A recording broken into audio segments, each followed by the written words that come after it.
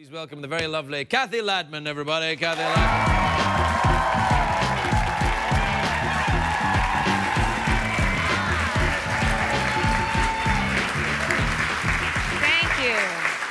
Thank you very much. Thank you. I did my makeup to make myself look older and more tired tonight. How'd I do? I know. I've got quite a touch. I know. You know, a lot of women, when they get older, you know, they start putting on more and more makeup. They think it's going to make them look younger. It doesn't make them look younger. It makes them look like transvestites.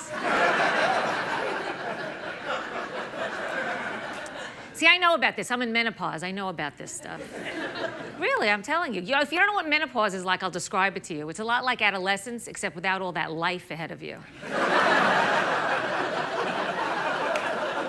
I mean, I get to go through this and then die? What a great deal. My mom is 87. She's a real character, my mom. You know, for as long as I have known my mom, which is her entire life,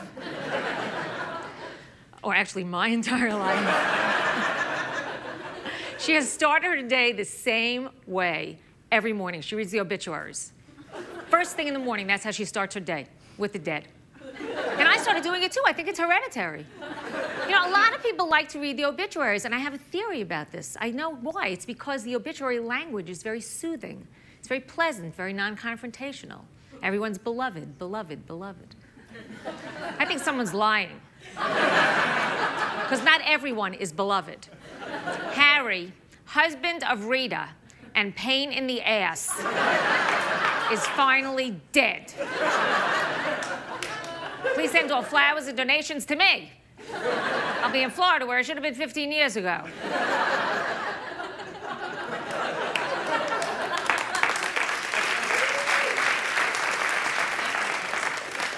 My mom, you know, she's got short-term memory loss, which is not really a great thing, but it came in so handy when we were planning a surprise party for her.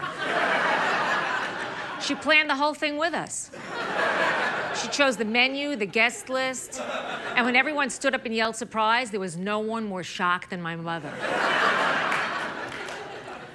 My parents were married for 63 years. My husband and I have, thank you, yeah, it's great. My husband and I have been married now for 12 years. Honeymoon's been over for about 13 years. We've completely stopped trying to please each other. I don't mean sexually, I mean humanly. You know what his latest thing is? He stopped clipping his toenails. I know, what's that about? What, was he false courting me when he was clipping his toenails? Making me think he was that kind of guy? I hate it. Now the bed is a dangerous place. All night he's scratching me. It's like sleeping with Howard Hughes without the money.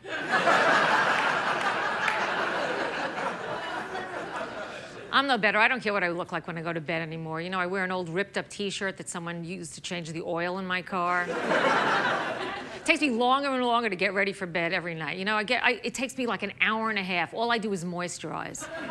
That's all I have left. I moisturize for like 90 minutes until my entire head is numb. Then I have to put in a mouth guard, you know, one of those night guards. Because I have so much stress, I grind my teeth and I take it to bed with me, you know? So I have to put in my mouth guard like that. I put it in there.